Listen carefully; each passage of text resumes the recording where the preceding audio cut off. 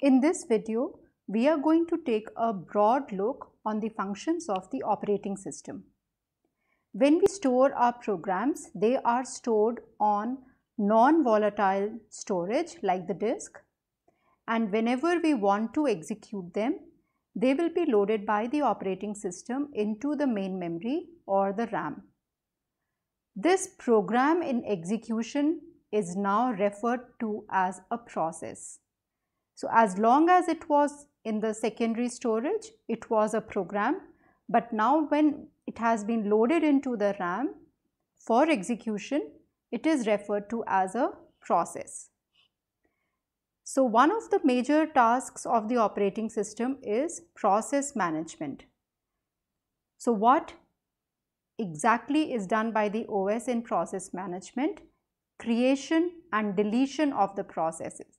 So whenever a process is created, many data structures are associated with that process. So that would account for the creation of that process. Once the process has finished its execution, the resources will be taken away from it, and also all the data structures which are associated with it, and that would lead to the deletion of the process. Once the process is gone to the main memory, CPU has to be allocated to it. So there would be many processes in the RAM, and a number of processes would be available in the main memory, and these are all processes which are waiting for the resources like CPU. So one of the tasks of the operating system is to schedule the process on the CPU. Each application will be given the CPU in a fair manner. If the process has gone for some input output or is waiting for some event to take place, the process will be suspended. So that part of suspension and resuming the process again, that is also done by the OS. Then the OS also provides the mechanisms for process synchronization. Suppose there is a resource and two processes wants to use the same resource. It could be an input-output device, or suppose two processes want to use the same resource, then how should they be synchronized? Even they might be wanting to access common data sections also. So the process for mechanism for process synchronization is also provided by the OS. If two processes they want to communicate with each other, then the OS will provide some mechanism for inter-process communication also. So as told in the previous slide, CPU scheduling is also one of the major tasks of the OS. If multiple processors want to use the CPU for execution, the operating system makes sure that they are scheduled in a manner that each application is given some share or some CPU time. So if there are several processes which are ready to run, the system will choose which process will run next based on some scheduling algorithm. Another task of the OS is memory management. We know that the main memory is limited. It could be limited in size, and each process would require the memory blocks for keeping its text or data. Now OS will allocate few blocks to each process. So suppose this block is allocated to the browser, another, so all the green blocks, suppose they are referring to blocks which are allocated to the browser.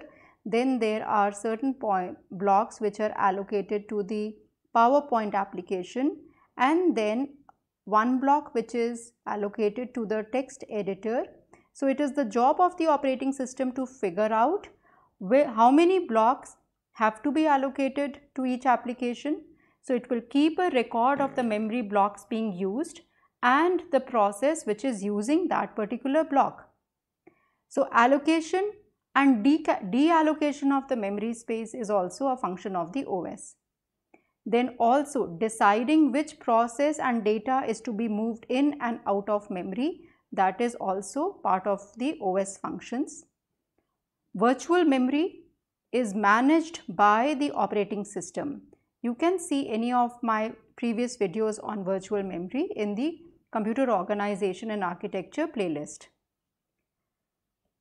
Now, the operating system provides a uniform logical view of information storage, and this storage unit is referred to as a file. So, this information storage is the view that is provided by the operating system to the user. So, the OS is abstracting the physical properties of the storage device of the file. So, what the OS sees is the file system or the files. What the users see, they see the files. They do not see the nitty-gritties of the physical storage device on which these files are stored on. Now, the OS will also map the file onto the physical media and access these files via the storage device. So, each of these files might be stored on some storage device. So, it is the job of the operating system, in case a user wants to access a particular file, the OS will make sure to access that particular file from the storage. So, what is the file system management then? So, the file system management now refers to creation and deletion of files.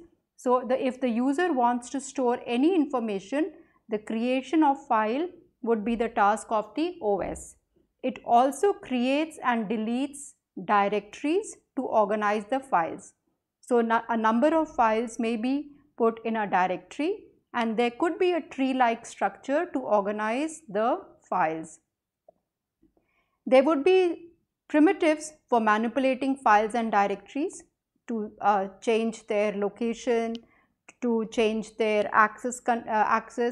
So, the OS is responsible for all these primitives. The OS also maps the files onto the mass storage and also keep track of backing these files. Now comes the task of the storage management. So, whenever we have secondary storage like the disk, the OS is responsible for taking care of the storage management. So, it will take care of mounting. Mounting means that now the disk is available to the operating system, and the operating system can access the file system on the disk, and now it can read and write on the files which are available on the disk. So, this is referred to as the mounting. Unmounting is when we want to disassociate any particular storage from the system. The OS will also keep track of the free space which is available on the disk. It will allocate storage to different files on the disk.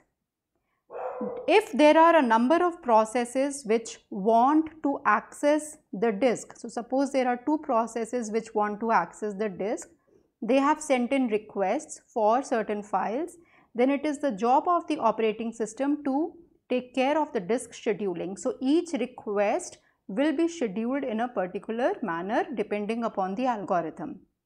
The partitioning of the disk into various sections would also be taken care of by the OS.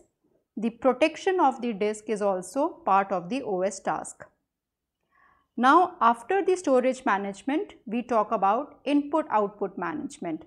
So, we may have input devices like keyboard or joysticks or a mouse. We may have output devices like the monitor or the printer. So, the OS, it hides the distinctness of the hardware devices from the user. Each device over here is unique. So, the operating system, it hides the different peculiarities of these devices from the user. Each device has a device driver which knows the uniqueness of that particular device, and the OS now will interact with the device driver to access that particular device. So, the OS is providing the device driver interface to the users for accessing the devices. The OS also takes care of protection and security of the system. It has to ensure that the resources can be operated on by only those processes that have proper authorization from the operating system. So, protection refers to controlling the access of the processors or the users to the resources which are defined by the computer system. So, only those processes which have been authorized by the OS to access a particular resource, only those resources can be accessed by that particular process. Now, a system can have adequate protection, but it can still be vulnerable to failures or attacks. So, now the OS has to maintain the security of the system and defend it from external and internal attacks. So, these are the broad functions of the operating system, and we will discuss each of them later in other successive videos.